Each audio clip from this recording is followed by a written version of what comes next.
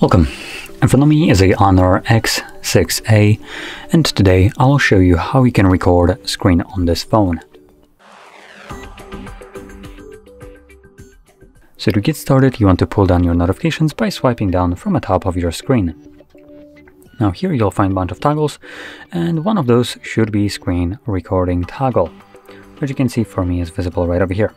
Now if you don't see it, well, right out the front, you could extend the list by swiping down, and then you have a little bit more room to scroll down on.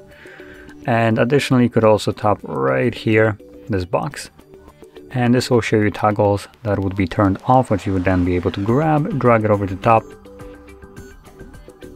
Come on.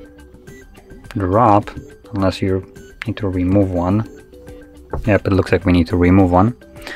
And from there you have access to additional or different toggles. In any case, once you see it, you can simply tap on it.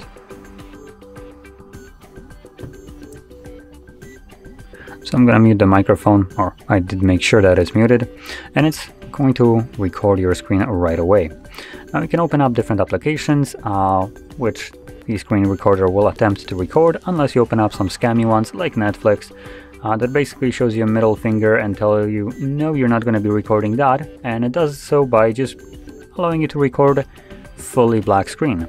Now you can see we can see content on here right now, and keep in mind, me swiping through pages leaves this kind of dot behind my finger that will just show later on the recording where my finger was pressing the display and what I was doing, which obviously will indicate that I was flipping through these pages that you just seen.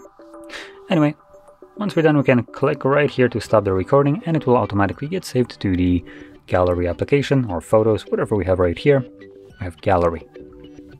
So let's open it up, and it looks like it's going to be visible right under the Photos tab, but we should also have it under Albums. And you can see there is videos, so you can find it under Videos as well. So here is the screen recording.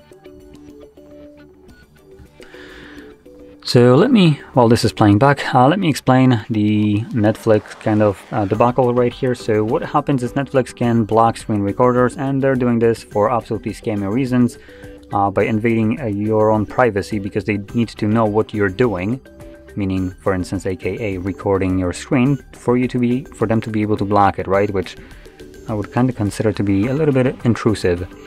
And you can see there's the black screen. It's fully blocked. That's what you're going to get on the recording. And this feature, as in blocking the screen recorders, is done for security reasons. And in applications like bank applications, that would make sense. When you need to put in your PIN, you wouldn't want some spyware to basically be able to see what kind of PIN you're using for your application and all the other sensitive information, like, for instance, your card number and all the info behind it as well. So in that aspect, this is a good feature. Where it's kind of shit was when applications like Netflix, which have basically zero reason to utilize this apart from their own corporate greed, that's where I have a problem with it. And we as users of Android don't have any kind of control over this. So basically what we need to do is just suck it up. There are some ways around it for certain brands that allow you to kind of get around it. But for 90% of the devices, this is not possible, or as far as I know, it's not possible. And yeah, we just kind of have to deal with it. So if you ever encounter your screen recording has just fully black screen, just know that whatever you were trying to record didn't really like that and prevented you from doing so. So anyway, with that being said, hopefully you found this video helpful. And if you did, don't forget to hit like, subscribe, and thanks for watching.